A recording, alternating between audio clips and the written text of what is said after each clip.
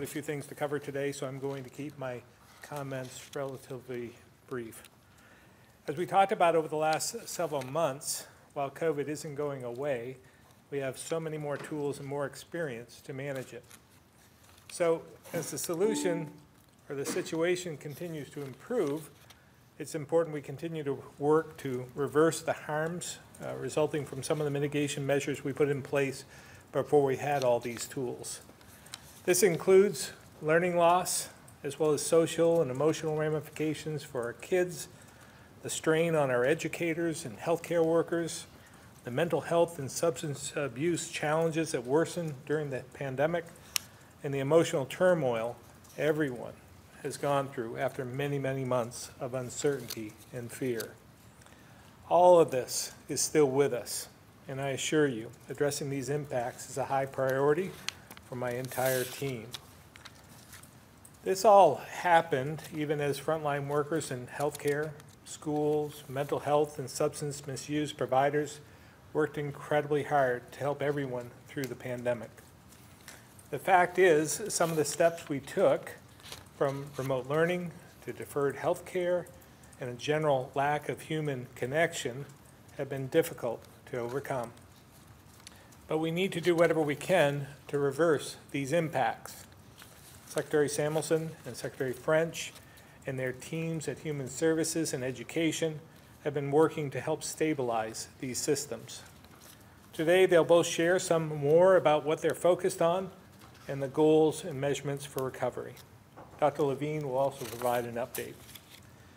Before I turn it over to them, however, I want to mention that Commissioner Sherling is here with us today, and this will be his last press briefing, at least with us.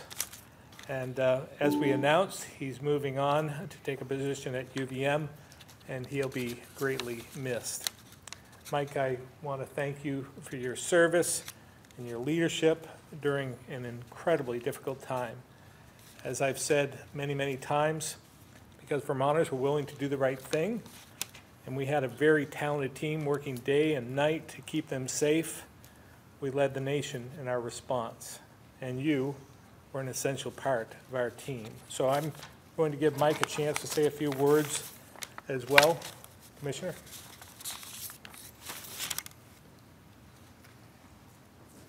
Thank you, Governor. It's a privilege to have a moment to just say a couple of words as we transition to this next phase of the pandemic in particular. It's been an honor to serve for the last 6 years. I want to, in particular, thank the Governor for his confidence in me and giving me the opportunity to serve both in commerce and public safety. Thank the teams, both of those organizations. Vermonters should know they've got really tremendous people working tirelessly for them every day.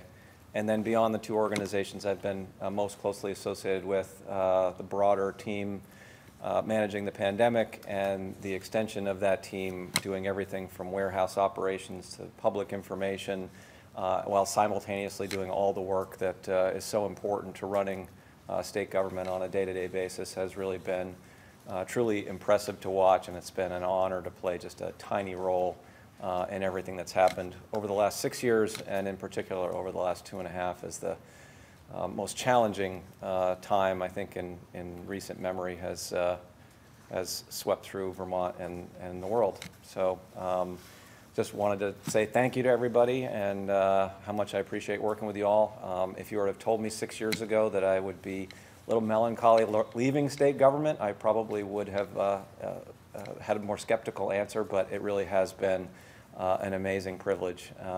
And just thanks to everyone. And again, Governor, thank you for the opportunity.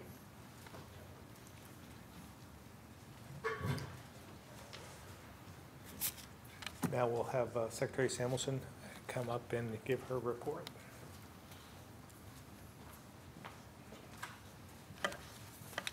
As I get started, first and foremost, I want to congratulate and thank Commissioner Sherling. You've been a strong leader in the COVID response, an invaluable collaborator, and a mentor for many of us. Your service during these challenging times has undoubtedly contributed to our nation-leading response and has saved lives. So thank you. For the past 2 years, we focused our full attention on limiting the severe outcomes from the pandemic, specifically the health outcomes. With the tremendous uptake of vaccines blunting the focus of COVID in our individual lives, and a widely available therapeutics to treat individuals who are at greater risk for illness, we have reached a new phase in the pandemic where the risk of severe disease and death is much lower. The new tools we have allow us to move away from the COVID mitigation measures to a time when, once again, we can connect with our family, friends, neighbors, and community. We are now able to look forward to the events like birthdays, weddings, farmers markets, festivals, and simply having tea or coffee with a neighbor. These are important steps for our overall mental health and well-being of ourselves and the rest of the Vermonters. Dr. Levine will address this in more detail during his remarks. But as the governor said at the top of our press conference, we are transitioning from responding to the pandemic and to a focus on the COVID-related impacts of our mitigation measures. These have impacted our mental health, substance use, housing, child and family well-being, and the stability of our healthcare system. Emerging from the pandemic, we are focused at the agency on 3 areas of concern. First, we must address the increase in the incidence of substance use and acute mental health challenges that we are seeing day to day in our communities. Second, we must further stabilize our healthcare system and its workforce. And third, we all recognize the need to support the new and growing challenges facing families and children across the state, including housing insecurity. To start, what we know is that what we measure is what we will prioritize, improve, and change. And as we move forward with recovery and revitalization, we will use key indicators and metrics to gauge our efforts. For mental health, we will be following the number of Vermonters who are seeking access to mental health crisis services. And we will also measure and work to stem the tide of deaths related to suicide and drug overdose. We were able to make a difference in these key measures before the pandemic, and we are beginning to see signals that they're declining. But we have lost ground over the past 2 years. The pandemic has strained our healthcare system. As we move forward, we will monitor the number of beds in different types of healthcare facilities that are staffed and ready for Vermonters in need, including beds in hospitals, mental health facilities, and long-term care. In addition to available beds, we will be looking at the number of people in our hospitals and emergency departments who are waiting to discharge to skilled nursing facilities and other appropriate healthcare providers. In addition to the issues that we've faced with our healthcare system, we are also looking at important response in our housing, in our COVID-related work. We've been successful at assisting more households than ever in finding permanent housing, but there is still work to be done. We are going to continuously track the number of households that are currently in the emergency housing program and their ability to move to more permanent housing solutions. Our goal at AHS is to support Vermonters and to strengthen our communities. For each of these areas, there are efforts that are already underway. For example, Vermont is joining the nationwide suicide prevention lifeline by implementing 988 later this summer. To address the healthcare workforce, the Provider Retention and Recruitment Program authorized by S11 and signed by the governor will begin distributing funds later this month. And there have been unprecedented investments in housing. Monitoring these key metrics will be a tool as we assess our programs and work to improve our response to the long-term impacts of the pandemic. AHS realizes that the work ahead is critical, and using these types of frameworks will help us deliver services better than even before the pandemic. Secretary French, I'll now turn it over to you to discuss the revitalization and recovery work in the Agency of Education, and including the focus of our partnership on child and family well-being.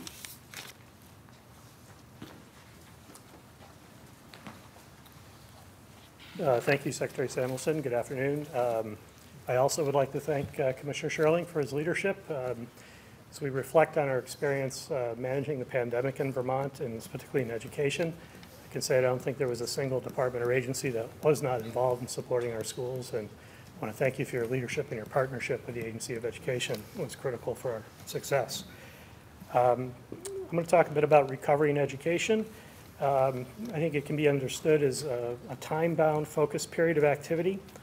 Since our recovery efforts are largely funded by federal COVID relief dollars that need to be spent by September 2024.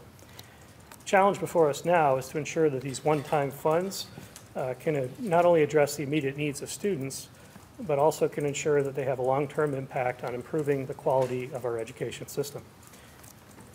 We will use the last third, or the largest tranche of the federal funding that came into Vermont for education relief. That's about $280 million to fund our recovery efforts. Like the other federal dollars, 10% of this funding, of the 280, goes to the State Agency of Education, and the remaining 90% goes directly to the school districts.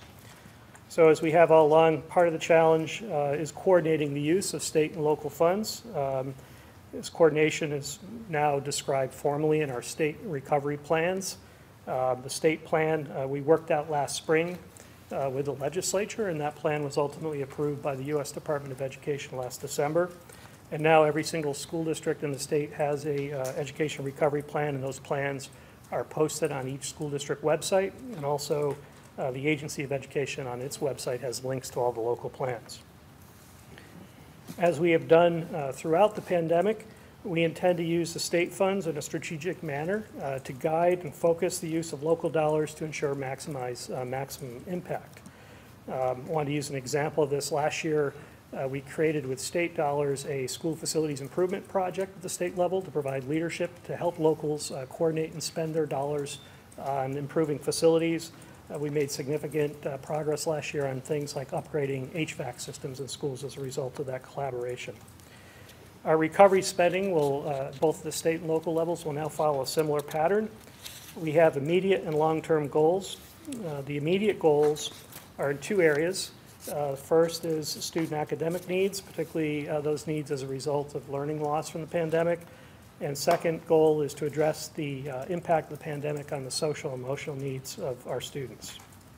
We also have some long-term goals, back to the idea of using these funds in a strategic manner to improve the quality of our education system after this focus period is over. We have two long-term goals. The first one is to ensure that each school district in the state has strong instructional systems in place.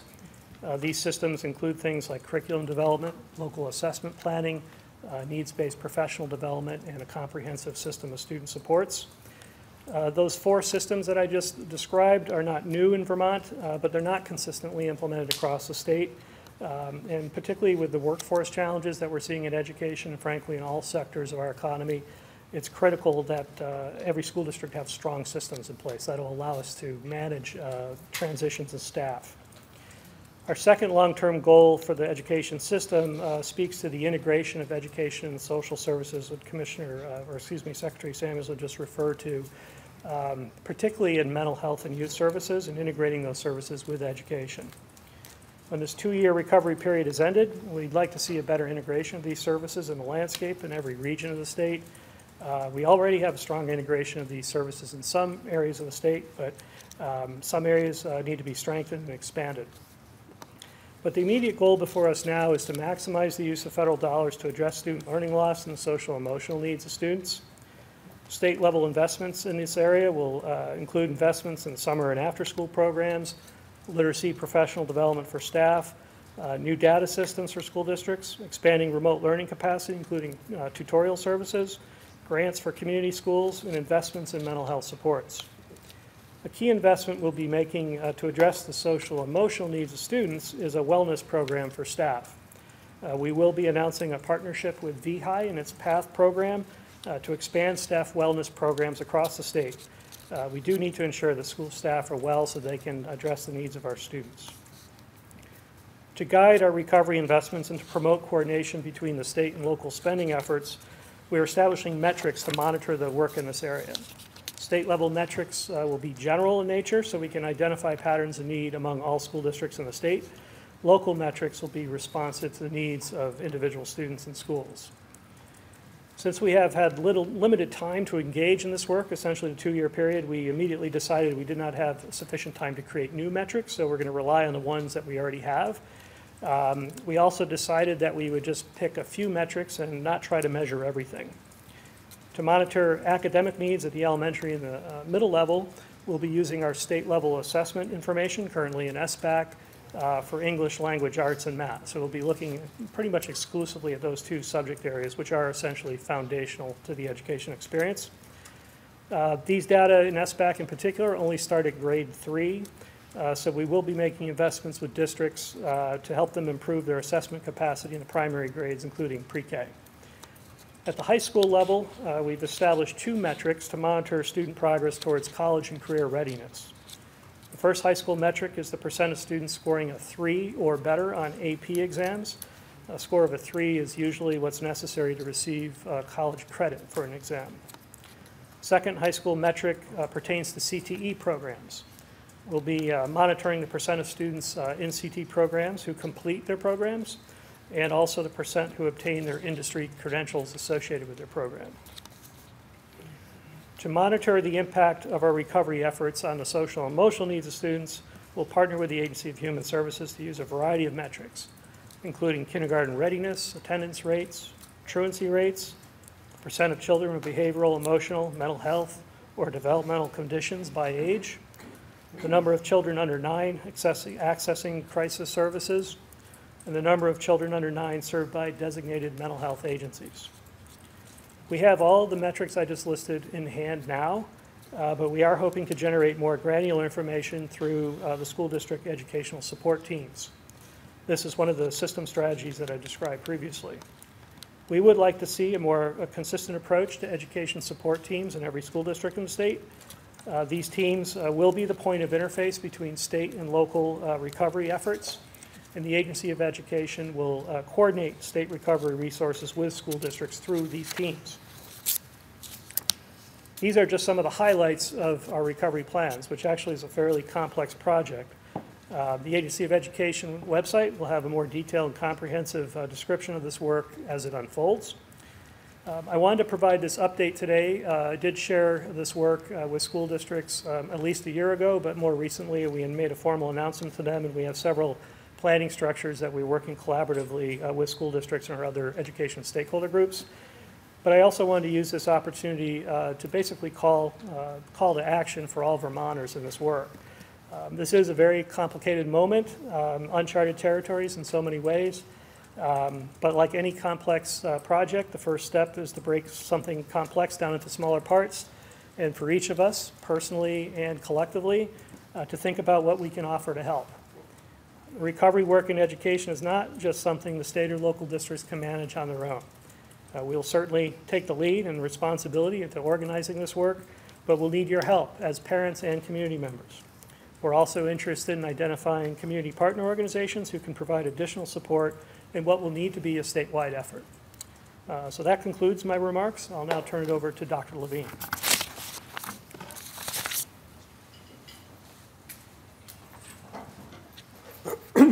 And before I begin my comments, I'll add my words of admiration regarding Commissioner Sherling and my mixed emotions regarding the fact that I wish him only the best in his position at UVM, but will regret not having the opportunity to continue to work with him in state government.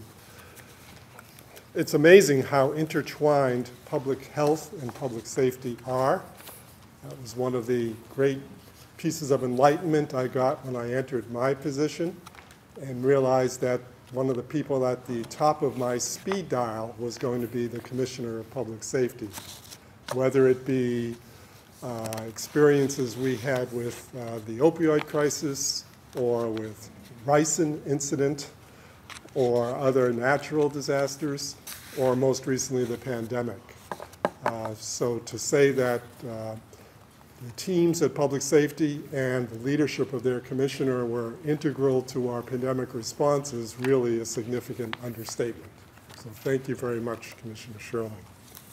Today I'm going to provide information on our current status with the virus, vaccine developments, testing, and the transition to recovery. I'm happy to report that as of the end of last week, our statewide COVID-19 levels were considered low, and our current data shows the situation continuing on this very positive trajectory. To determine this, as you know, we look at new cases, new hospital admissions, and the percent of staffed inpatient beds occupied by patients with COVID-19. Currently, the 7-day average for hospitalizations is 35, and for ICU is 4. There has been only 1 death to date in the month of June. Emergency visits with COVID-like illness are also decreasing, as are levels based on the wastewater surveillance data we are receiving. We know that COVID-19 is still here, and indeed, many of us still know someone who currently has the virus, but the data is showing the virus is causing less severe illness in Vermont, which, when it comes to protecting the health of Vermonters, is our main focus. So the biggest upcoming news on the vaccine front is, of course, children under 5. This is the last age group that has been awaiting the availability and protection of a vaccine. Both Pfizer and Moderna have submitted data to federal regulators, and there are still a few steps of review that need to happen before the vaccines become available in Vermont, starting with an independent FDA committee that's meeting today and tomorrow. The information we have to date indicates the vaccines will get a favorable review for their efficacy and their safety, but we will await the final FDA decision. If the CDC then determines these vaccines are safe and effective and recommends that this age group receive them, vaccines will be available to kids before the end of June, possibly as early as the week of June 20th. I want to remind parents and caregivers that most vaccines for children under 5 will be given at pediatricians' offices and other healthcare practices. We know that pediatricians are a trusted resource for parents, and they can answer questions and provide a familiar, comfortable setting for children to be vaccinated. Their expertise is critical to helping caregivers understand how vaccination is the safer way for children to build protection against severe illness from COVID-19. And I thank these health professionals for this and all they do for our children. If you have questions about your provider's plans for offering the vaccine, please reach out to them. We'll also offer some limited vaccination opportunities for our WIC families, in addition to some walk-in only clinics around the state. The walk-in clinics will be listed on our website, but unlike for previous vaccine rollouts, there will not be any health department registration. For more information, visit our website, healthvermont.gov/kidsvaccine. Later this month, the FDA will also be discussing getting an updated COVID vaccine ready for the fall for the general population. But I encourage Vermonters to get the boosters they're eligible for now. For anyone age 5 and up with an uncompromised immune system, that means 1 booster. For anyone age 50 or older, 2 boosters. However, anyone age 12 and older who is immunocompromised should also get a second booster. Now for testing. I've already spoken here about our testing transition, but want to remind Vermonters that our state-run testing sites will close at the end of next week, June 25th. This has been an incredible emergency response over the past 2 years, but these sites are no longer a necessity as our tools to prevent COVID have grown and evolved. At-home tests now represent the quickest, most convenient testing option, and they are widely available at pharmacies and online. They are covered by many insurance providers, and you can also order from the federal government 3 rounds of tests by visiting covid.gov. We are encouraging Vermonters to continue to pick up at-home tests from our sites in the coming days to have ready to use in case they develop symptoms. This includes antigen and LAMP tests, which are similar to PCR. Vermonters who cannot get at-home tests through pharmacies or insurance after June 25th can call the health department or their local health office for assistance. Anyone looking for other types of testing can check with pharmacies or a healthcare provider. Using at-home tests when you have symptoms and staying home when you're sick will greatly lower your risk of spreading COVID-19. As we've seen, the role of testing is changing in other areas as well, as it is no longer required for air travelers coming from a foreign country to enter the United States, as the CDC is also focusing on preventing severe disease. So this is why at-home testing is especially critical. If you test positive and are at risk for a serious outcome from COVID-19, reach out to your healthcare provider as soon as you can so you can be connected to the available treatments. Finally, transition to recovery. COVID-19 continues to be obviously disruptive to some of our lives, where we work, go to school, or care for loved ones. And that is still difficult and stressful for most of us. It's even harder for people at high risk due to age, underlying medical conditions, or systemic inequities. But we can now see COVID-19 as a disease that we have the tools to fight through vaccines, rapid at-home testing, and treatment. Testing that is rapid and convenient allows for quick measures to stop the spread. Being up to date on vaccination and having effective treatments available for those at highest risk is how we reduce hospitalizations and severe outcomes. We know what kind of steps to take depending on our own personal comfort level and risk tolerance around things like using masks or avoiding crowds or travel when transmission may be higher. What we have been witnessing is development of public health response in real time, and honestly, from a historical perspective, at unprecedented speed. And while it may look like we are slowing down or rolling back, that is not the case. On the contrary, we're now able to take gradual, sustainable steps forward, addressing any aspects we've since learned how to address as the science evolved, and planning the future. And as was mentioned already, we're expanding our focus beyond COVID, working to reverse some of the setbacks we've all experienced, the negative impacts of living in a pandemic for the past 2 years. Recovery from COVID includes improving our social and emotional well-being, focusing efforts on addressing substance use and mental health, preventing deaths from the so-called diseases of despair, food insecurity, a rise in eating disorders, improving the academic potential of our kids, assessing and reversing the impact of the pandemic changes in our own health behaviors that can have long-term impacts on our health. None of these challenges will have simple solutions, but I know that we are all focused on and looking forward to helping keep Vermonters safer and healthier together. I'll turn it back to the governor. Thank you, Dr. Levine. We'll now open it up to questions. Start in the room. Governor, it's been 1 year to the day since we hit 80% vaccination and lifted all of the restrictions. Since then, we've had Delta, Omicron, BA2, here we are today. For you, and I guess kind of open up to others if they want to weigh in too, what have you learned along the way in the last year? What is what? What have you learned? Oh, well, so much has changed, right, from the very, very beginning. We had no playbook. We didn't know what we were getting into.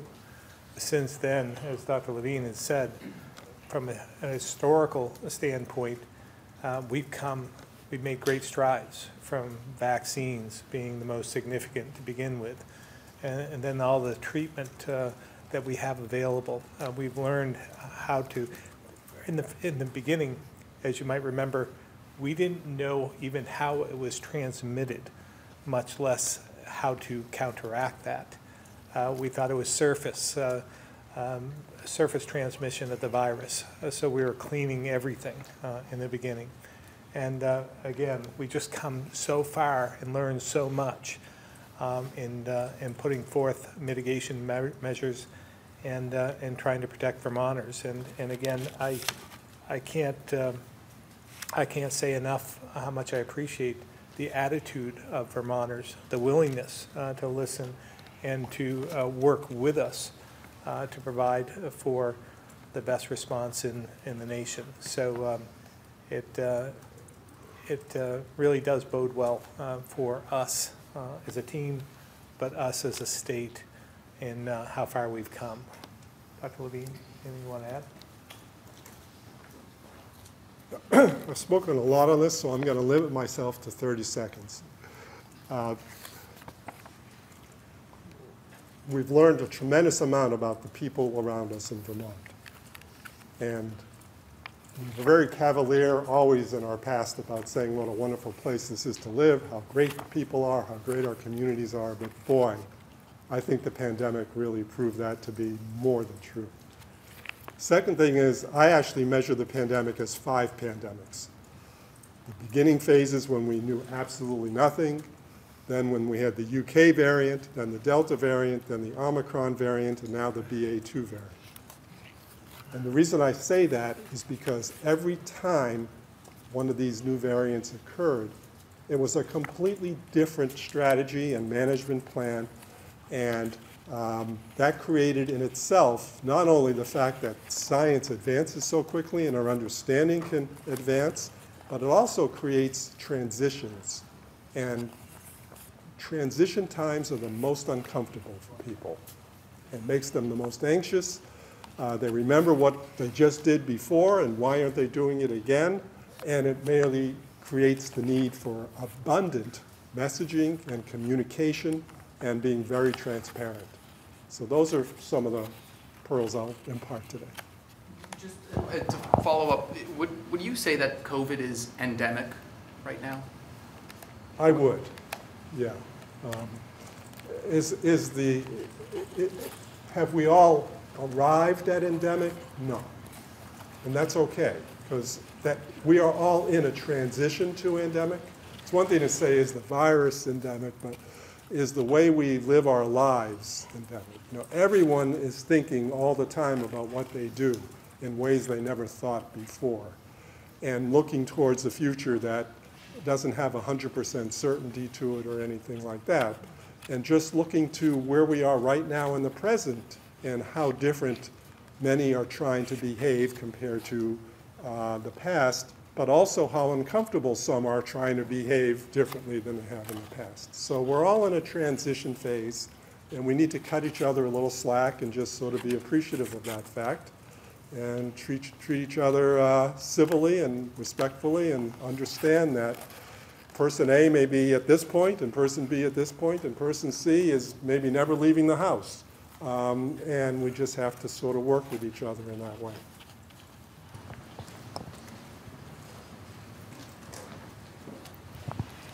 I want to echo what the governor and what Dr. Levine have said, that we've learned so much about the treatment and about some of the mitigation strategies that were necessary in order to stem the spread of the virus and the consequences of it. But I think the other thing that we've learned is the impacts that the mitigation strategies have actually had on Vermonters and Vermonters' lives. Specifically, we've talked a couple of times this morning about the fact that isolation, the inability to plan and to get excited about things have had a significant impact on individuals' mental health and well-being. And I think as we move forward, it's a lesson that we have to learn, and it's a call to action for Vermonters, that it's those small things. It's reconnecting with a neighbor, it's planning an event, it's going to the farmer's market, it's having tea with someone who's still feeling socially isolated.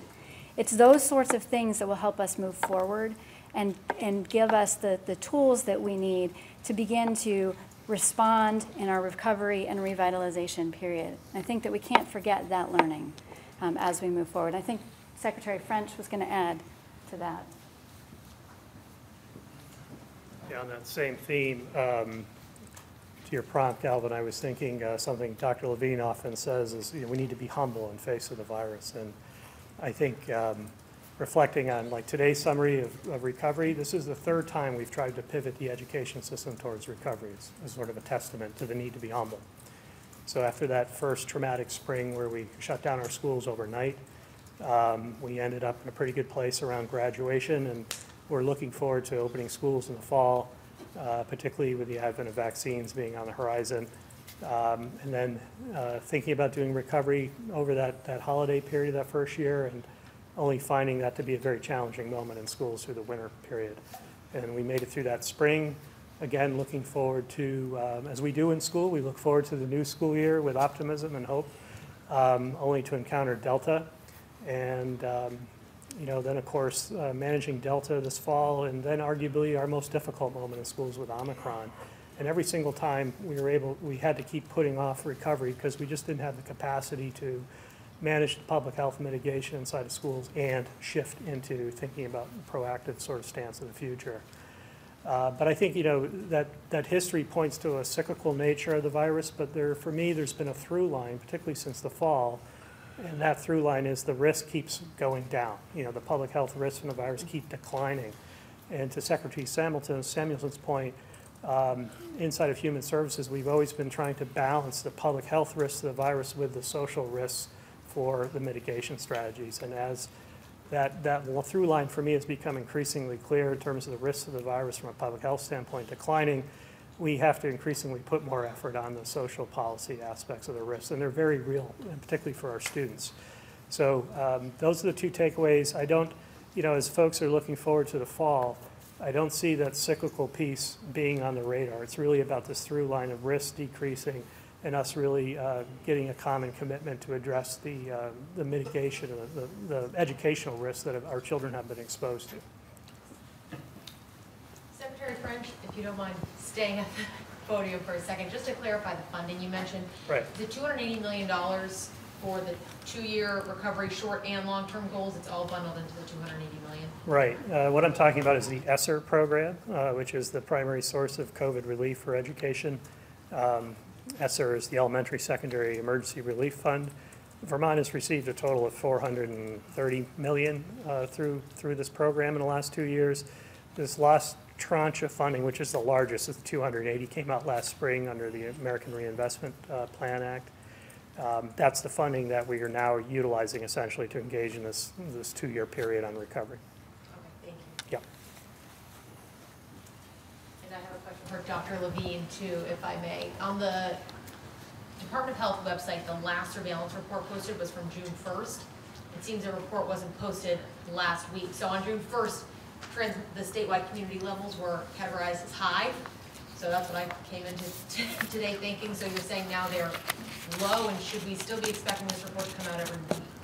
Yes, and that report is available on there. So we've heard stories like you just told me. So the report I quoted from is on there. Okay. But let me just give you the 3 pieces of data from it so you'll know. In terms of new COVID cases in the last 7 days, 125 per 100,000. Weekly case count, 785. Those are all decreased from previous. New hospital admissions, 5.6 per 100,000. And percent of staffed inpatient beds occupied by patients with COVID, 2.53%. These are all firmly in the low category. Okay. And heading into summer where we say, people are outside gathering, school is out, camp is starting, all these things, what is your level of concern as far as, outbreaks are concerned or a potential spike in cases?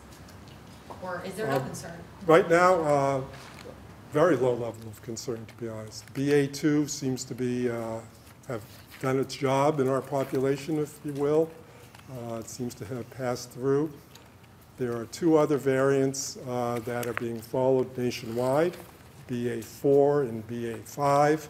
These are making up an increasing number of the percent of cases nationwide. Last look, it was about 15%. In Vermont, we don't know the percent, but we have seen them, just at very low numbers. Unclear what that impact will be in the rest of the country of those two variants, and unclear if you've had Omicron, BA2, are you susceptible to BA4 or BA5? They don't seem to be making a huge difference. They seem to be causing sort of that lower level peak that we've seen in BA2. So right now, if my comments didn't say as much, I'm encouraging all the things you just said. Get outside, do things, and interact with one another. Wonderful. And to keep you in the hot seat for just one more question, you did address needing to address substance use disorders in folks. Kind of, we've seen that rise through the pandemic. Can you explain your take on the opioid prevention sites that in the bill the governor vetoed as far as looking into getting those types of sites in Vermont, why you think that that may not be a viable option in this state? Yeah, I mean, at the outset, obviously, we need to keep in mind that what's happened with opioid overdose deaths is always an ongoing tragedy, not just in the last year or 2 years. It's been going on for many, many years, and that everyone, those who are advocating for these sites or not, is interested in working to reverse that trend and save lives. So the broad theme is harm reduction. I want people to understand that prior to the pandemic and that last year before the pandemic, we were showing significant decrease in our opioid overdose death rate. And that's because we've had a whole array of strategies that have been very effective in the harm reduction realm, whether they be syringe service program access statewide, including mobile, expanded Narcan distribution, which of course is a cornerstone, fentanyl test strips as part of what we call harm reduction packs that are available statewide, and of course, a more recent bill that was signed last year on buprenorphine decriminalization, for which we're now collecting data to see if that's had any impact. So harm reduction is a form of prevention, and we've been very, very actively working on other forms of prevention in terms of our youth and young adults, whether that be school counselors, whether that be prevention coalitions across the state, whether that be after-school programs and summer programs, you name it. And those have been actually successfully expanded during the pandemic as well. The literature around overdose prevention sites is beginning to increase, but still about 80% of the literature is from two sites in the world, Vancouver and Sydney, which I would posit are different than Vermont. And whether the sites have been shown to have validity in terms of they do what they are said to do in the populations tested is one thing.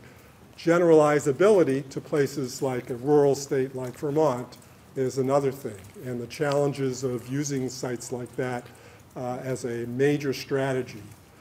So we are going to continue all of the strategies that we've been using, and knowing that we are a rural state with dispersed population and services, it makes it more challenging to envision how these sites might be successful. Certainly during the pandemic, one of the reasons for the increase in overdose death rate is isolation. It's a common theme we've been repeating here today as a root of many of the unfortunate events that happened during the pandemic. But isolation when you're injecting drugs can be very, very lethal when fentanyl is present in over 90% of what you might be purchasing, and you might be alone and not have anybody around to resuscitate you. And going to an overdose prevention site was probably the furthest from a person's mind during the time in the pandemic when they were operating much more in a solitary way. So that's unfortunate. I know the governor has something to say about the actual components of the bill, and I'll turn it over to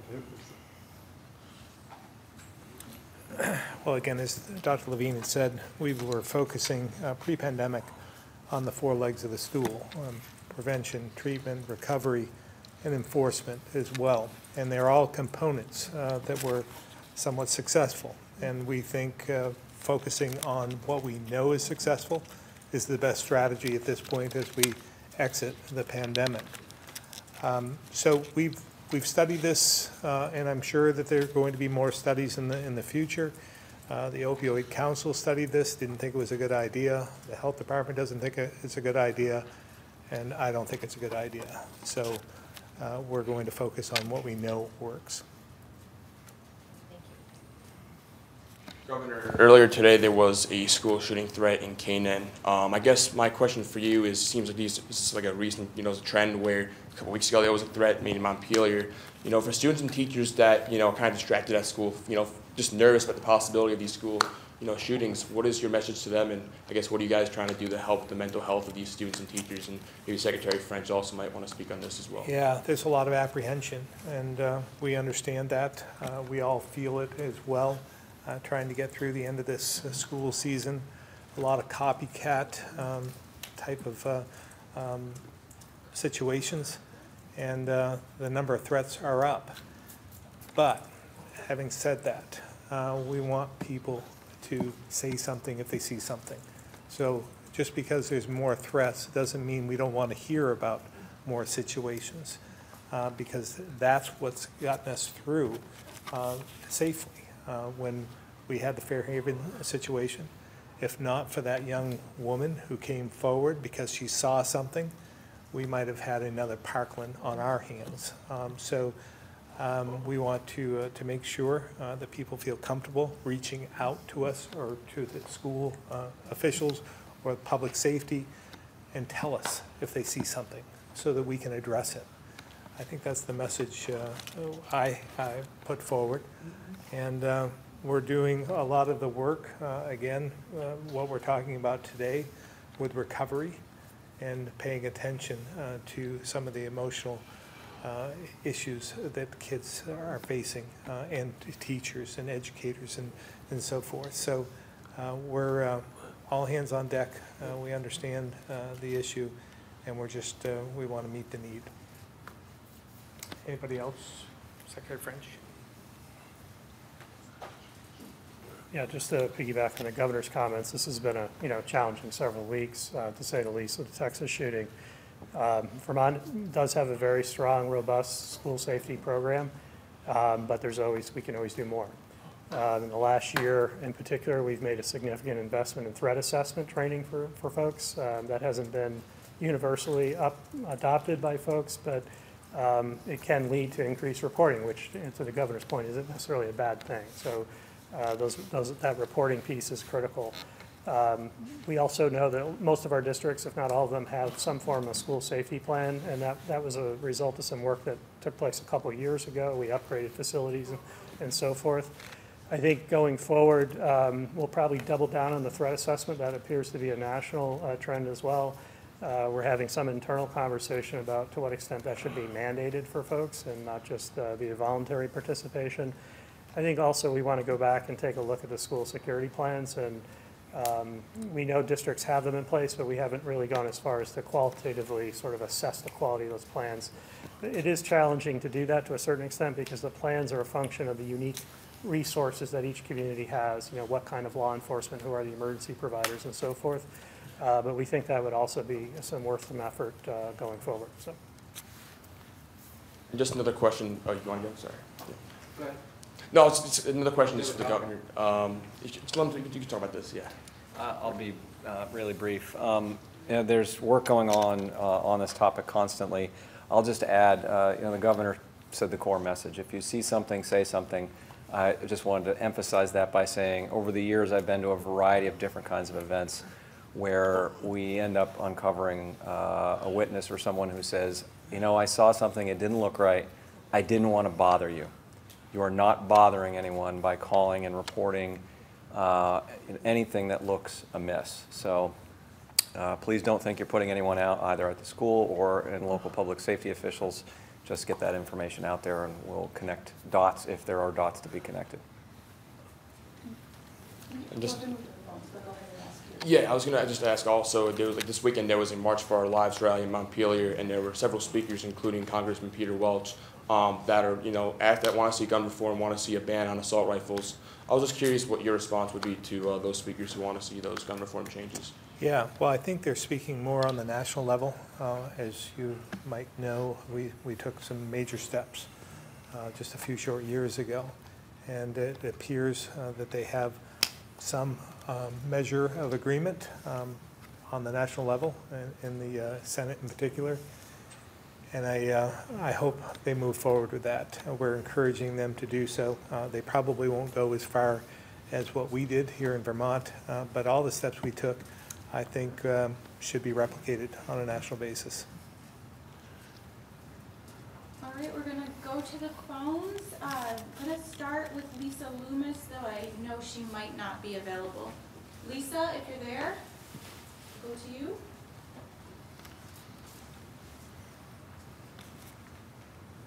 All right, we'll come back to Lisa at the end to check. We'll move to Chris Roy, Newport Daily Express.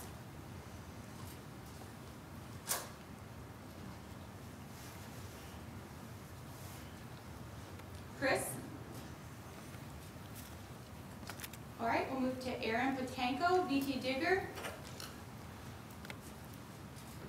Hi, I think this is a question for Dr. Levine. I've been looking at data from the health department actually showing that uptake of the second booster has been relatively low. I think about 38% of seniors who got the first booster have gotten the second booster shot, even though it's been recently recommended by federal agencies. I was wondering if you could comment on why you think uptake of the second booster has been this low, and if you have any messages for people who might have been on the fence or been procrastinating on getting that second booster shot. Yeah, thanks very much for highlighting that. It's a topic I frequently highlight at these press conferences. We've done very well with the percentage of our population getting a first booster when you compare it to the nation, but that sets the bar a little low, and I've always maintained we could do even better with the first booster, never mind the second booster. And it's been very nicely demonstrated that that first booster, the effect against serious illness is maintained for a duration of time. It does wane like all types of immunity, but again, the first booster is the most critical, but we certainly encourage people to get the second booster. I think what's happened is a little bit of booster fatigue, and it's just like part of pandemic fatigue overall, where people are sort of saying, look, I got my initial series, I may have even gotten my first booster, and I'm kind of done for a while. And many of them are hoping that there will be a new vaccine that they can then take on a yearly basis that will be more effective than just getting another booster of the same vaccine they've already gotten a few times. So I understand that and can empathize with that, but I do think that at a time when there's a lot of variants circulating, many of whom are causing illness at very high rates, as we've seen with BA2, that people owe it to themselves to protect themselves against the worst outcomes. And the way to do that is getting the booster. I think they know inherently that they still have a finite risk of getting ill from the virus, even if it's a mild illness. But again, we want them to be protected from those more severe outcomes. So that is the message I would be giving people today. And certainly if you have not gotten a first booster, you've never run out of time to do that. There's still plenty of booster availability. There are still sites around the state. Obviously, the medical practices around the state are all offering this as well, so take advantage of it. Did that cover everything you wanted me to, Erin? Yeah, I think that was good, thank you. All right. Tim McQuiston, Vermont Business Magazine. Hi, Governor. I was going to ask you about summer tourism and the tax revenues. But what struck me earlier in this discussion was it feels like the administration and Dr. Levine, and it feels like not that you're doing a victory lap on COVID, but the expectations that there will not be another spike as there was in the first two winters. You know, there was almost no viral activity last summer, no fatalities, and then we had obviously a very bad surge starting in the fall and going through the winter. I'm wondering why it seems that you and Dr. Levine are so confident that we're not going to have the same kind of spike starting in the late fall. Yeah, I think maybe there's some misconception as to what our level of optimism is. I believe we were talking about right now and through the summer. I think that's a low level of risk at this point. We're seeing our numbers drop, the number of infections as well as the number of hospitalizations and so forth. So we're comfortable at this point in time and don't believe that we're going to see a spike, at least in the next couple of months. But I would suspect that come fall, when we start to go back indoors, and there might be another variant, there will be another variant, I should say, those numbers will increase. It's just like the flu. When we talk about the endemic, the flu has different stages of infection, and that will increase. So I don't want to give you the impression that we think this is over and that we won't see any increase in cases, because that's not the way I feel, and I'm going to let Dr. Levine answer as well. I agree with everything that was just said. But again, you know, the federal government is basically saying there will be 100 million cases of COVID come fall to winter. I'm certainly not going to disagree with that, but I would like to be more optimistic. But at the same time, with the virus not being eradicated from the planet Earth, we will see more renditions of it. My hope, though, is again that we will have a vaccine in the fall that covers not only the earlier versions of COVID, but also versions as late as Omicron, so that the ability of the next variant to have what we call immune evasion, meaning it will really still make a lot of people sick, even though it may not cause serious illness, will be reduced just because the vaccine has a lot more to it. And the population will have more immunity based on the numbers that have already been through Omicron and BA2, et cetera. So yes, we should be optimistic in the near term, but doesn't mean we should be pessimistic in the long term. We should just expect that this virus is going to continue to cause illness, hopefully more on a seasonal basis, but we're not quite there yet. All right, thank you, Doctor. And my more prosaic question is about what your expectations, Governor, are for the summer tourism season, given that gas prices are high, but people seem to have a lot of money in their pockets right now. Well, it does look like good news in terms of people visiting our state. I am concerned about inflation, gas prices, and so forth. But having said that, it appears that people may be making the decision to not fly to a different area of the country, but maybe within a 3, 4, 5 hour drive, they're willing to come to Vermont and visit one of the most beautiful states in the country and one of the safest states in the country. And so I think that, again, bodes well for us. We're tracking well in terms of the receipts. So all looks good at this point in time. And it does appear that as well, that some of the supply chain issues are subsiding. But we still have, gas prices are still much too high, and we still have workforce challenges. All right, great. Thank you very much. Guy Page, Vermont Daily Chronicle.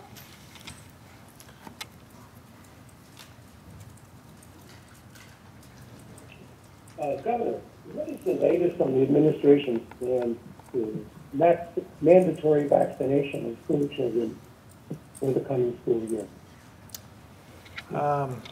That would be Secretary French, Dr. Levine question. Hi, Guy. This is Dan French. We have an immunization advisory council that met this winter. We haven't convened another meeting on that yet, so we have no new thinking to share at this time. Okay, thank you. Governor, many schools do not have on-site school resource officers. Spalding High School, Burlington, Montpelier, Brattleboro, among others. Any plans to provide direction or financing at the state level for SROs? And if not the SROs, what on-site school measures are you proposing? Well, again, given the nature of how our schools are funded and overseen on a local level, we can give guidance. We have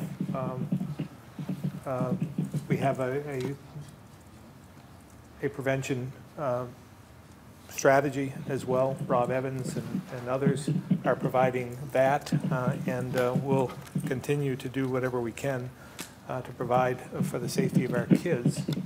I might ask Secretary French to add to that.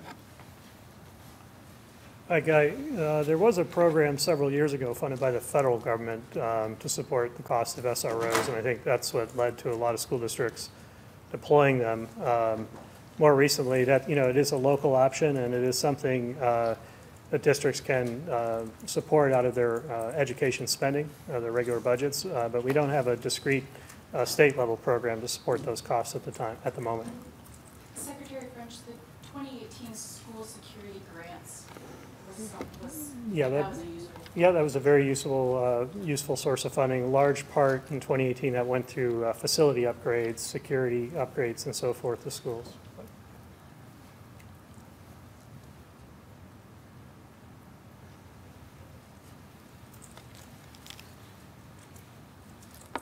Guy, it sounds like you might need to press *6 if you had a follow-up question.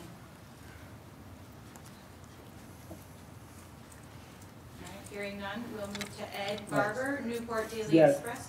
Actually, may I ask a follow-up? Yeah, please? go ahead, Guy. Okay. So I just, it really wasn't clear to me if there is school security grant money available now. Is that what I just heard the Secretary say? Or no? No, there is no additional money for that right now. I was alluding to the fact that districts can pay for that out of their regular education spending. Thank you.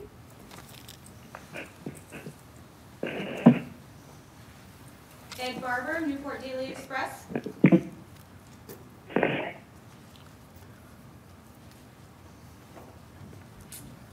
Ed? All right, Andrew McGregor, Caledonian Record.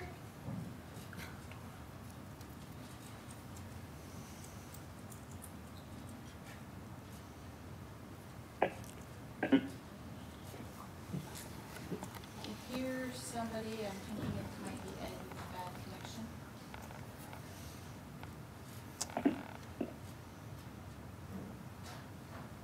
All right, we'll try Tom Davis at Compass, Vermont.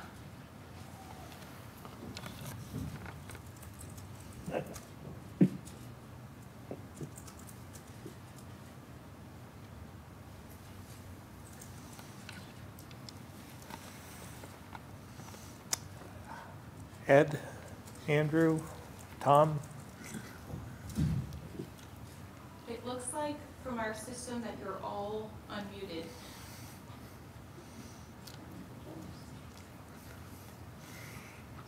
All right, that, I think Calvin had one last question. Oh, yeah, thank you. Governor, I was just wondering if you've had the chance to watch any of the January 6th hearings, and if so, your thoughts on what you've seen, and more broadly too, some of the members of, Republican members of Congress are still advocating for false election claims, just your thoughts on really where we are right now and what this could mean for the GOP. Yes, I have been watching some, haven't watched every moment, every minute of the deliberations, but it's been eye-opening, learning more every single time I watch about what unfolded. I wish more people were watching, to be honest with you. We have, 330 million people in the country, and I believe we only had 19 million watching. So this was an assault on our democracy. This was an insurrection, and I think they're laying out the groundwork pretty well, and so we'll see as we continue. This isn't over, but we'll see as they continue to lay out what actually happened and how it happened, how it was orchestrated, who paid for it, and so forth. What does it say that, there's only 17, 19 million people that have watched it? I mean, what does that say about? Maybe apathy across the nation.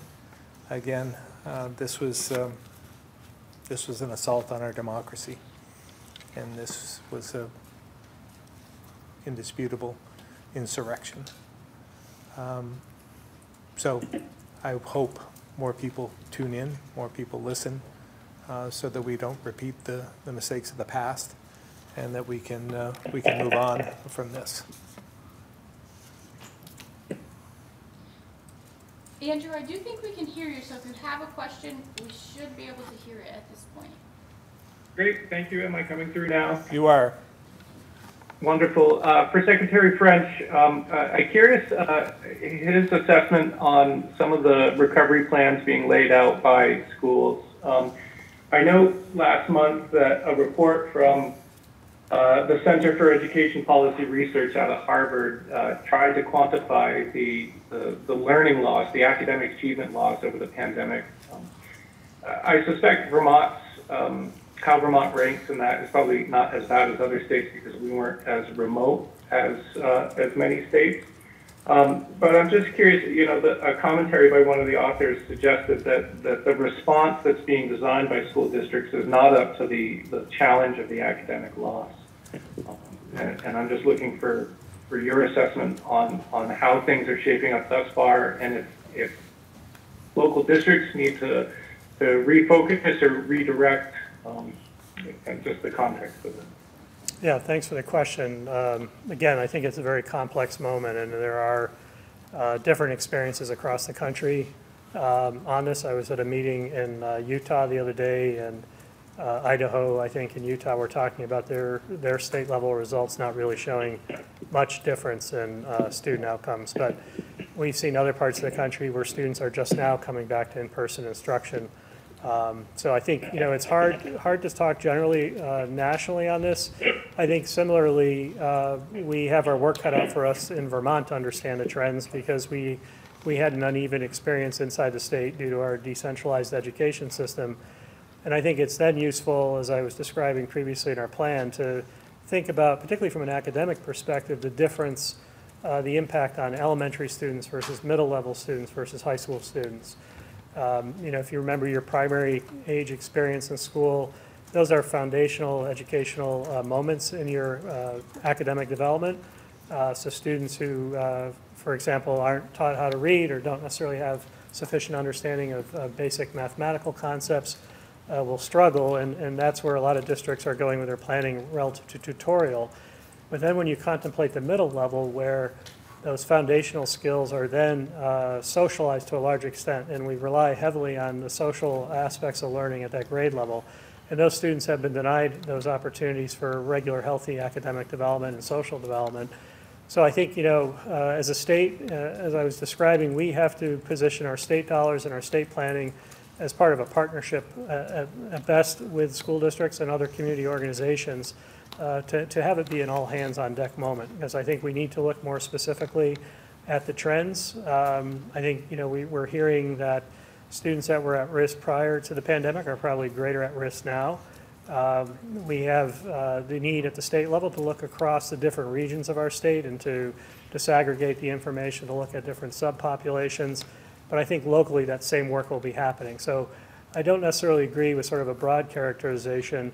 I think we're all putting our shoulders to the wheel on this, and we've had a good moment riding out the rest of the school year. And to your point, Vermont's had a very successful approach not only to the pandemic but in education. We've done our best, but we have our work cut out for us in the fall, and we want to make the most of this moment and these federal dollars to do what we can to address not only the academic needs of our students but also their social emotional needs. One of the strategies that's often utilized for academic recovery is, individualized learning, tutors, extended class opportunities.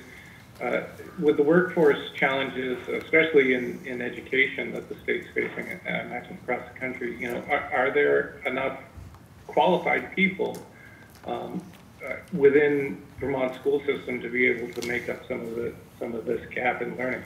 Yeah, I mean, that's a great question, and that points to really understanding the context. One of the strategies I described was a significant investment in our remote learning capacity, including tutorial services. And folks might question that as we're pivoting back to in-person learning, but I see remote learning as being an important resource in a rural state like Vermont. It essentially provides 24/7 individual remediation opportunities and expansion, acceleration opportunities. So as a rural state, we really need to, deploy more remote learning, not only for workforce issues, but just to expand curriculum offerings and making instruction more responsive to the individual needs of students. So, the strategies that local school districts are designing are going to be hindered to extent by the workforce that's available. So we're going to have to look at all these different aspects as we design, our recovery. Was our experience with remote education so successful that that we want to return to it? Yeah, well, I think it's important to separate, say the tool from the experience that we put together in a rapid moment at the initial part of the pandemic. But I mean, I can tell you anecdotally, I've heard from many students who really enjoyed that opportunity to learn online and found it very useful. So you can't characterize the technology, the tool in a general way. I think there is a good application of remote learning in that technology. We learned essentially through experiment at the beginning part of the pandemic, but I think school districts have significantly increased their understanding of how to thoughtfully use these tools, and we need to figure that out if they haven't. Okay, and finally, in your opening remarks, you put out a plea for the community response to help with recovery work. People who listen to that, where should they turn to step up and help? Should they be going to their local schools? Is there a program through AOE? How can they get involved? Yeah, I think the first direction would be to reach out to their local school district. I think that's where the interest can be most impactful.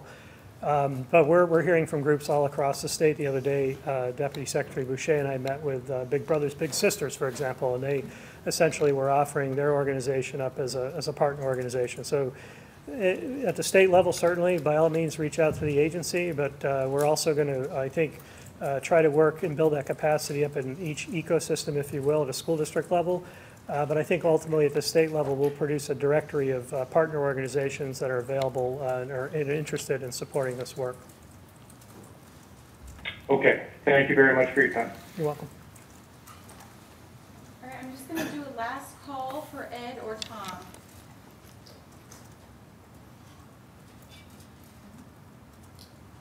Okay. Governor, real quick, sorry. Yeah. So that was a lot on the educational side of services for students, but in terms of the mental health side, where would you describe we're at in terms of mental health services for students? Like you've mentioned that you're having increased services in the coming year, but in terms of right now, how would you describe that? How I would describe mental health services for students in the state. Well, again, we have a number of different programs, whether it's summer programs, summer matters programs. I think that's the next step. Getting outside, getting back together is going to be great for a student's mental health, and take advantage of everything that we have to offer. Secretary French. I think I should have mentioned our primary recovery strategy this year is to keep schools open. But you're right. I mean, there is a shortage of resources, not just for school-age children, but for adults as well. And it's important, I think, to draw a line between clinical mental health services and sort of pro-social activities that we can promote in schools. I think in particular, it's been great to see in the last couple of months the emphasis on the arts in our communities. I think the arts go a long way to healing and also involve students in expressing their joy and their inspiration. But that's part of, in terms of what we're working on, this integration of social services that both Secretary Samuelson and I referred to. I think that's where we need to go. I think that's where all rural states, frankly, need to go. Because they're limited resources to deploy, and we need to have a sense of the patterns and needs so we can do some triage. And again, not everything's of a clinical nature, but we have a shortage of clinical resources. But we have to be able to get better information, better data on the patterns of need, and better understand how to deploy the limited resources we have. And our thinking is that needs to happen on a regional basis. That's basically how our resources are deployed right now at the state level. And there's an unevenness to that. You know, what the Northeast Kingdom has, for example, in terms of integration of social services is not what Chittenden County has. And not to say they should be exactly the same, but there needs to be some attention to that based on the needs.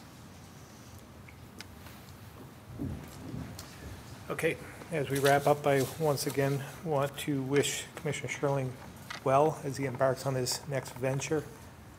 Vermont certainly is in a much better position because of his dedication and service. So thank you again for all you've done. With that, we'll see you next week.